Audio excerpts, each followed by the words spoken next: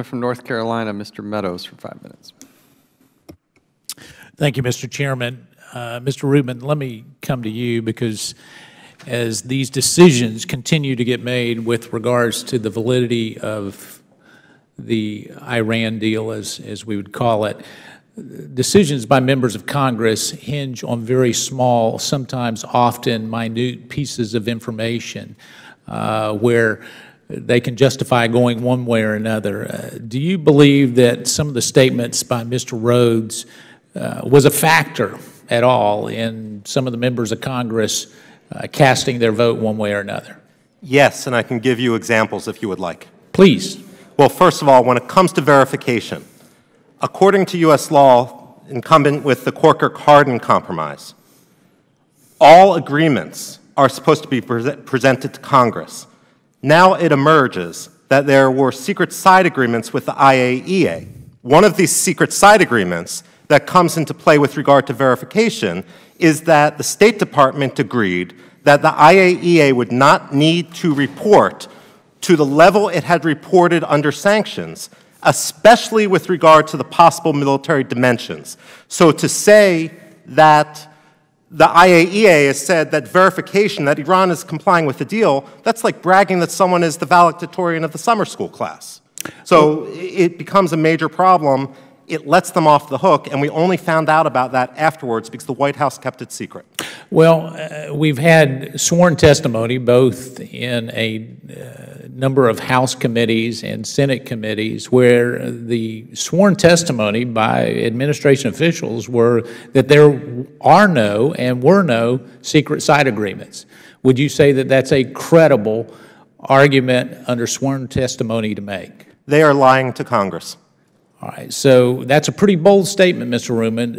Rubin, that they're lying to Congress. So if we go back and look at the tapes where they say that there was no side agreements in sworn testimony, do you think it's incumbent upon this committee to hold those particular individuals who gave sworn testimony in contempt of Congress? Yes. Thank you, Mr. Rubin. Let me go on a little bit further because the troubling aspect of this is for somehow members on the other side of the aisle to suggest that there is wrongdoing in previous administrations that would justify wrongdoing in a current administration. Is it your opinion, Mr. Rubin, that regardless of who the administration might be, whether it be Republican or Democrat, that it's incumbent upon them to be honest and straightforward with Congress when they are negotiating something of this type of magnitude? Yes, national security should not be a political football. So is it your sworn testimony here today that because of the talking points of Mr. Rhodes and the inaccuracy, or as you would characterize them, lying that took place, that the whole debate that transpired within Congress was based on faulty assumptions that had no relevance or relationship to truth? It was almost as if instead of looking at the whole chessboard, the White House was just directing Congress to look at 4 pieces.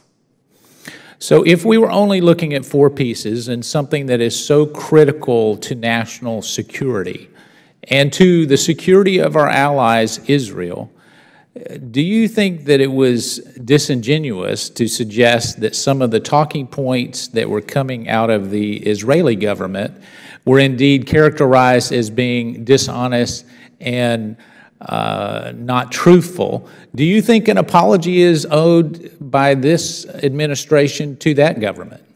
You know, this administration has a sorry record at this point of coddling adversaries and throwing allies under the bus.